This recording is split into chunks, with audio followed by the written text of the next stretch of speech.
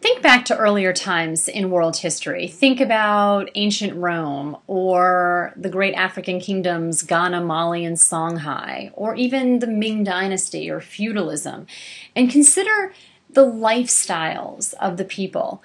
Whether it's 500 or 1600, changes in the way people lived developed very slowly over the course of hundreds of years. But when you consider 1800 versus today, the differences in lifestyle are astonishing. We went from manufactured goods and electricity to planes, trains, automobiles, and ultimately spaceships, computers, and cell phones in a relatively short span of time. Why? Well, these and other powerful developments in modern world history trace their roots to the Industrial Revolution. Now, I would like you to commit to memory the definition of the Industrial Revolution. This is the series of events that initiated a great many changes in life and work and politics and economics that we'll be studying this year. In just a few years, this shift caused the rise of these industrial towns and eventually what we know as cities. Now, the Industrial Revolution and its many technological inventions were preceded by a simple device called the flying shuttle. To understand why this invention was so revolutionary, first take a look at the traditional way of weaving. In this video I shot while chaperoning an elementary school field trip to the Alden House in Duxbury. It just shows what can be done. If you're going to make a piece of wide material,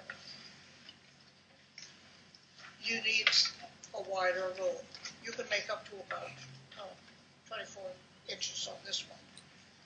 But nobody can really, and I'm going to have to move you people back on that, nobody can get so far over here that they can control the shuttle and get over here soon enough to catch it.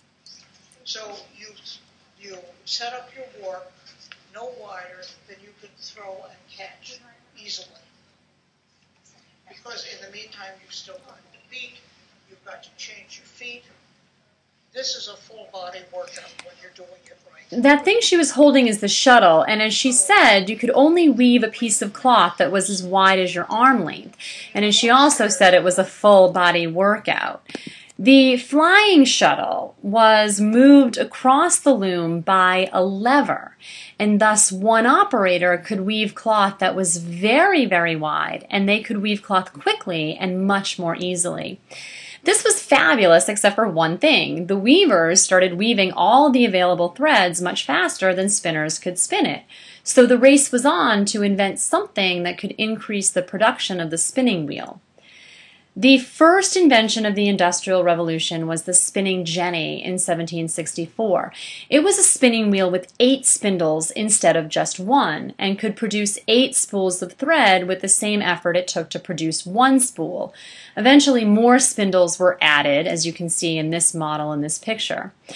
The problem, as you might imagine, is that the power of the person spinning is diluted, so the result would be threads that were weaker and coarser than with a traditional spinning wheel.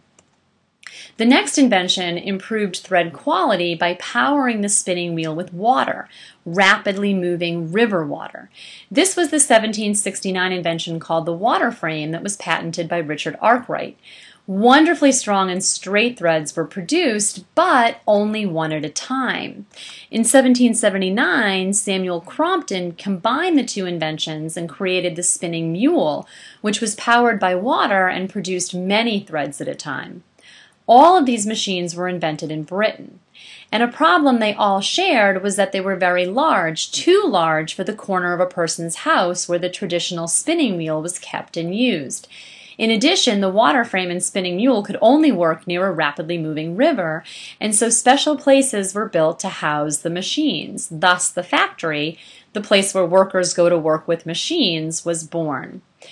So we now know that the Industrial Revolution began with the cloth making or textile industry. But as I end this presentation, I'd like you to consider these questions we'll address in class. First, why the textile industry? And second, why did the Industrial Revolution start in Britain in 1764 and not some other place at an earlier or later date?